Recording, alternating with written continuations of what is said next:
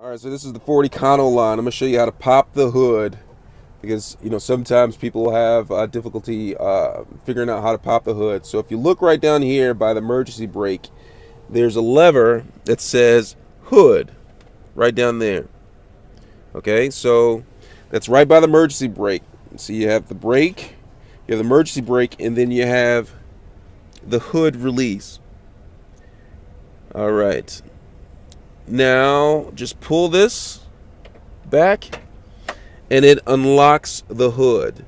And now I'm gonna go to the front of the hood and show you how to release the hood and open it up so you can do whatever work you need to underneath the hood. Pop the hood on the Ford Econoline van.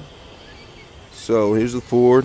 If you look underneath, like just below the grill of the hood, there's like a little lever switch right here. Brighten it up for you so you can see.